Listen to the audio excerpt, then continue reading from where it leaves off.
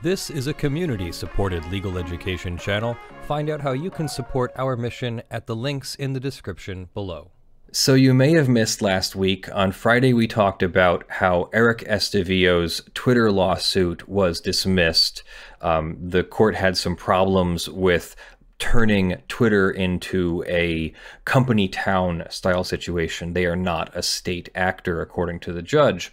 And then Eric Estevillo voluntarily dismissed his case. At the same time, an attorney named Maria Rutenburg filed her own lawsuit against Twitter, basically alleging the same things, maybe phrased a little more eloquently, but still making all of the same mistakes, in my opinion, that Eric Estevillo and many other of these kinds of lawsuits have made, alleging that Twitter is a state actor and Donald Trump's Twitter account is some kind of designated public forum.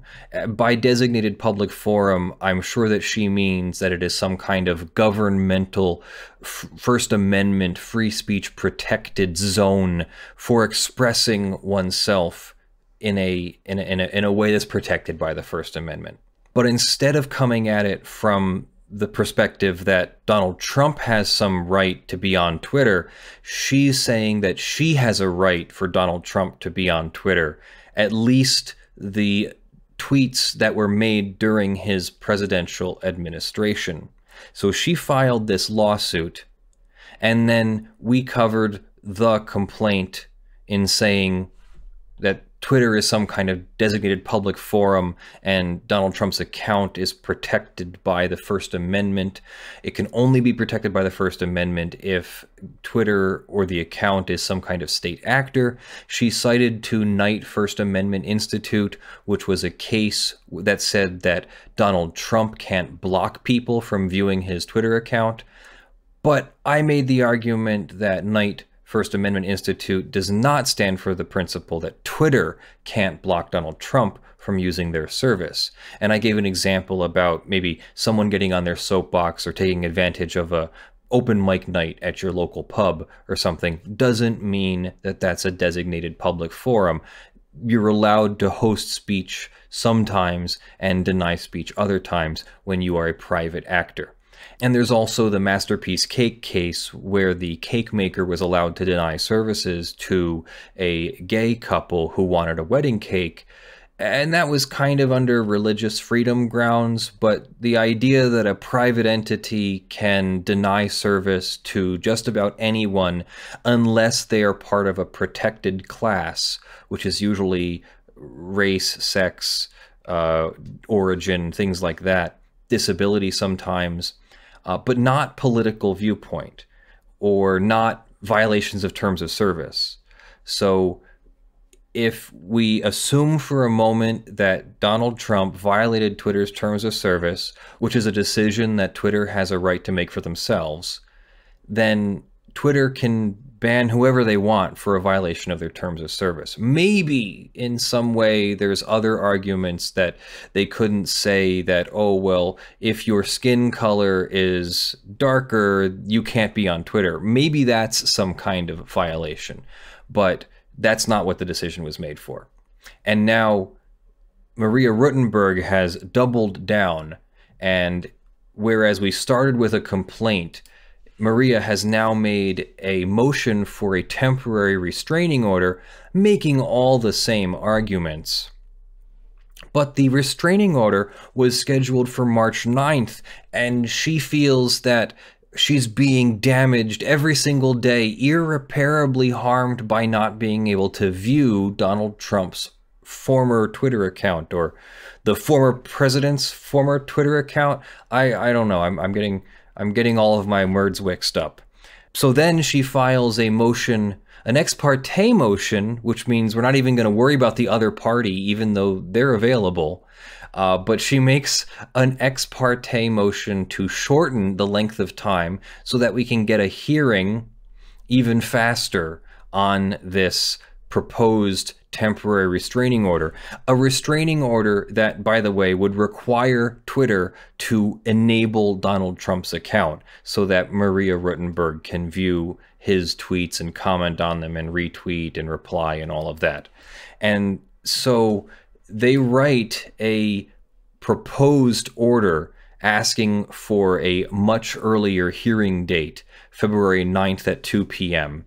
And this was filed on January 28th.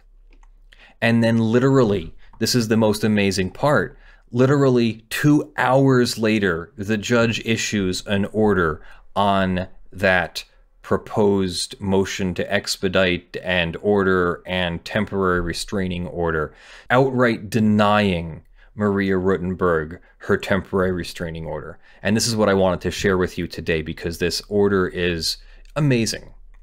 It is an order, 1, denying the motion for a temporary restraining order, and 2, denying as moot the ex parte motion to shorten time. And the judge writes, having reviewed the motion for temporary restraining order filed by plaintiff Maria Rutenburg, the motion for a temporary restraining order is denied. A fundamental flaw in Rutenburg's entire case is that the claimed rights under the First Amendment and the corollary claims under the 14th Amendment, that's the incorporation of the states. So the First Amendment applies to the federal government. The 14th Amendment takes the Bill of Rights and applies it to the states. That case for claimed rights cannot be enforced against a private entity such as defendant Twitter.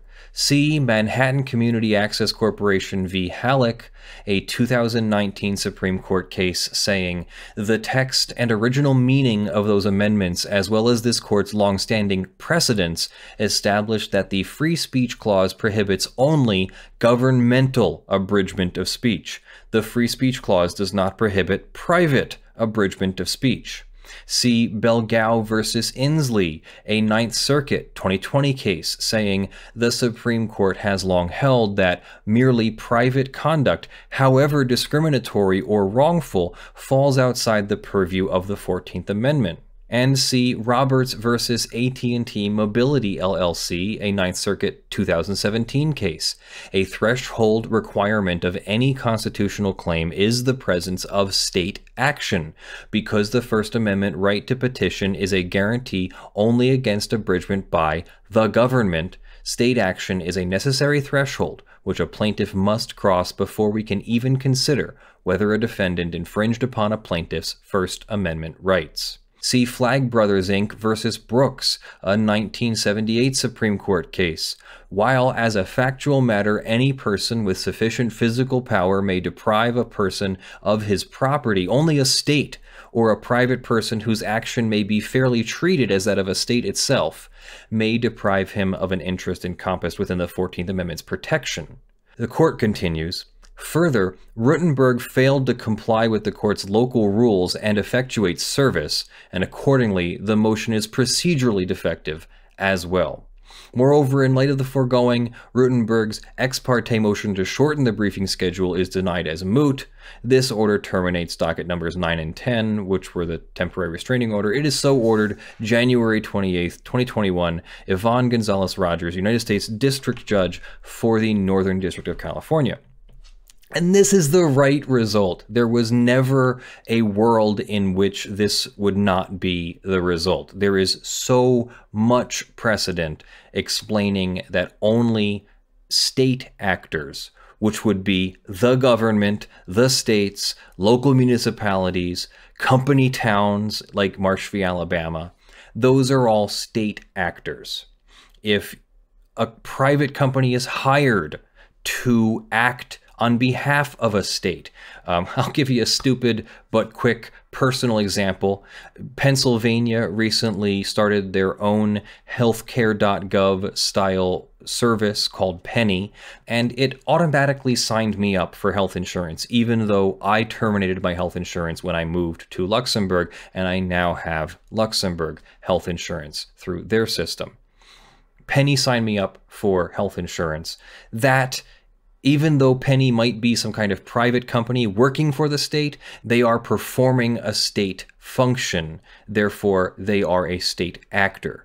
You have to ask yourself, is Twitter being hired by the government? Is Twitter working for the government? Is Twitter performing an action that is exclusively the function of a government?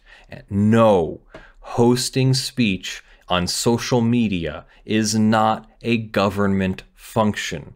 There is no right to have a Twitter account. There is no right to have a Facebook account. If Facebook or Twitter decides that there are other restrictions, only celebrities can have Twitter accounts, only celebrities can have blue check marks, those things are not rights that any one individual can claim.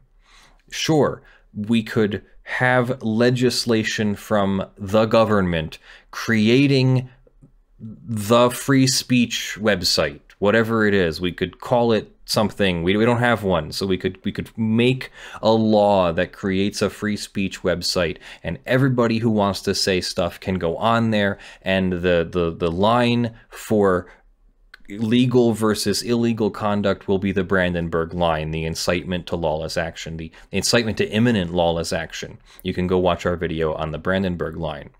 But that would be the difference. Twitter can have a different standard. Twitter can have a standard where they can deny their services basically at will. And this is consistent with what we know, that private companies have control. What I often find interesting, I'm going to call it hypocrisy, but I don't mean it in like a mockery hypocrisy. I mean, it's literally hypocrisy to say that private entities should be able to be free of government control and then be calling on the government to tell Twitter that they have to host the president's speech. You can't have both. You could say that you can't eat your cake and have it too.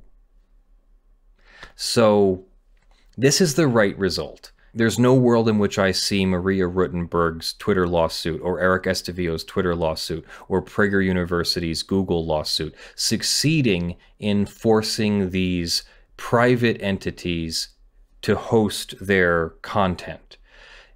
It's one thing if you have a contractual agreement that says, under all these circumstances, we will host your content.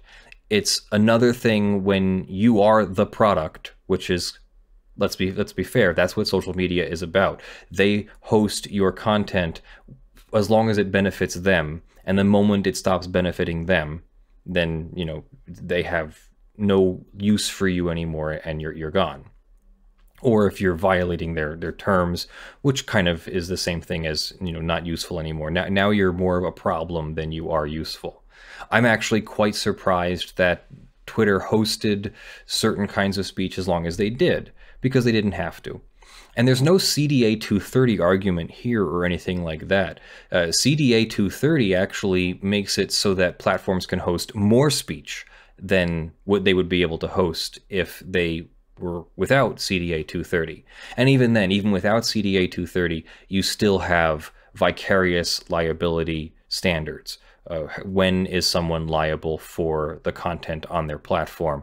And generally speaking, the host is not liable until they have red flag knowledge of something illegal on their platform. And the CDA 230 says it's then legal to remove offensive content. What does that mean? Twitter could always remove content that is offensive. I don't really understand how we get so twisted about CDA 230. But there you go. So the Rutenburg lawsuit is all but over. It's already there. This is the beginning of the end. The judge has said that there is a fundamental flaw in Rutenburg's entire case. So unless Rutenburg can somehow overcome the fundamental flaw that the judge already knows and understands, that Twitter is a private actor and that Rutenburg doesn't have any claim here, then it's just a matter of Twitter filing a very basic motion to dismiss and the judge granting the motion to dismiss. I assume if and when Twitter is served with this lawsuit, I think they've been served, then they will have to respond within the next week or two, They have 21 days is the typical amount of time. That can be adjusted with motions for extensions of time, or if they were served by waiver of service, you get 60 days instead. So we'll see what happens there, but I fully expect that this is the beginning of the end for the Maria Rutenburg case. And it's surprising to me because these plaintiffs put a lot of time and effort into writing these cases. They have to know that they are not going to overcome a plethora of precedent that says that they won't succeed. So it often seems to me like these are just efforts in propaganda, efforts in spreading, or basically the plaintiff now gets to go and pretend to be a martyr. You know, oh, I tried to fight for the cause of free speech, but the court denied me, those corrupt courts. And of course the court is not corrupt in any way. This is the right result. But people who want to cry foul can create their own self-fulfilling prophecy. You know, they file a free speech law, or they file a lawsuit under the guise of free speech, and then when it fails, they go, oh, look, help, help, I'm being oppressed.